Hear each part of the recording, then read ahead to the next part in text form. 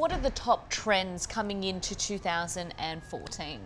Gosh, there's so many top trends actually. Do you know what? White is still a massive, massive, massive trend. I was talking about this recently with a client as well.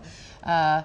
It's basically the new black. I think it's like a fantastic way to go. I'd probably say maybe start with a blazer or something like that if it's sort of a new colour that you're, you know, maybe getting introduced to.